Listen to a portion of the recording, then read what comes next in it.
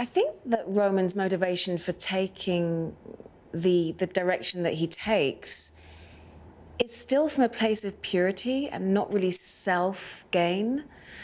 And so somehow Maya detects that and understands that, which is why I think there is a degree of empathy to the very end between these two people.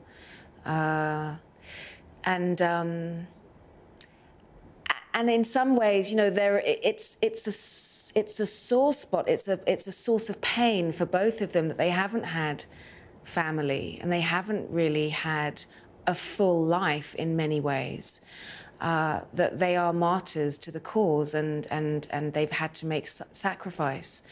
So I think there would probably be something quite forgiving of Maya, or at least understanding, if she knew the full story as to what is going on with Roman.